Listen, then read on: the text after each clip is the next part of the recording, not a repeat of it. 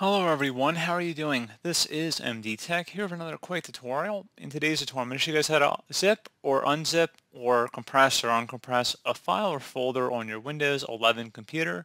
So this should be a pretty straightforward process, guys, and without further ado, let's go ahead and jump right into it. So all you have to do is right click on the file or folder you want to compress. So let's say that's what we want to start with here, so compressing. So right click on the folder, and then you want to select where it says compress to zip file. At this point, you're going to have a zip file created on the desktop here. You can see a little zipper icon, and if you hover over it, it says compressed zip folder. So that's how you know it's compressed here. So let's say you want to go ahead and uncompress it. You could just open it up, and then you can just drag the folder right out of it. And you can select where it says, and I'm just going to select replace the files in destination because I already have a folder on my desktop with that name that I never deleted.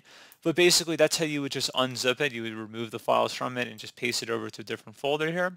So pretty straightforward process, guys. Do hope I was able to help you out, and I do look forward to catching you all in the next tutorial. Goodbye.